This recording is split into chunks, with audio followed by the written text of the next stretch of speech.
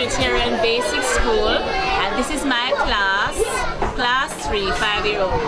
5-year-old? Yes, sir. So they're not quite at grade 1 level yet. She's a 5+. 5+. Yeah. All right. Well, as you know, Read Across Jamaica, we do this every year, and I choose a school in my constituency. Reading is so important. It is not a skill that you're born with. You have to develop that skill.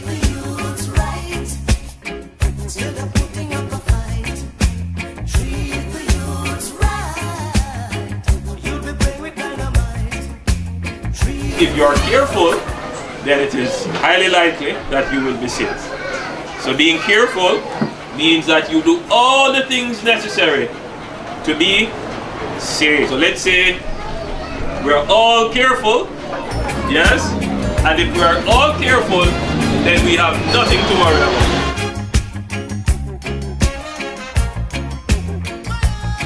So, I wake up in the morning, I am happy and carefree.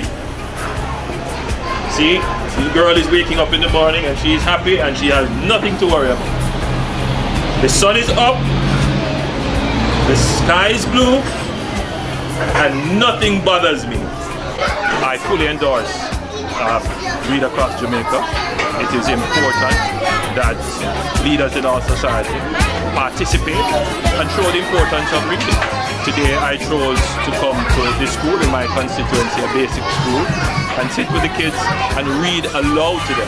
I can only encourage parents that as far as they can and as much as they can, they should read with their children, read aloud with their children, and interact with their children while reading.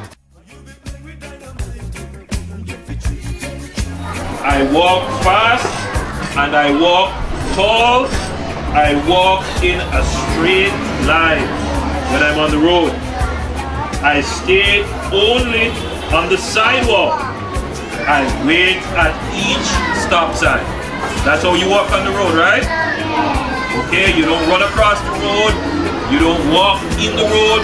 You stay only on the sidewalk and you stop at the stop sign. You can't survive in the information age without being able to access information. And the key to accessing information is reading. So I can't stress it anymore. The society is always talking about our lack of growth. But a part of our lack of growth is the constraints of our education system. And that places significant limits on our productivity. I've always endorsed the Read Across Jamaica Day. I believe in literacy for life and reading for reasoning. I am once again happy and carefree.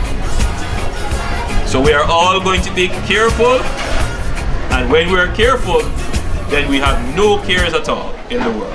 Did you enjoy the story? Yes. Very good. Very good.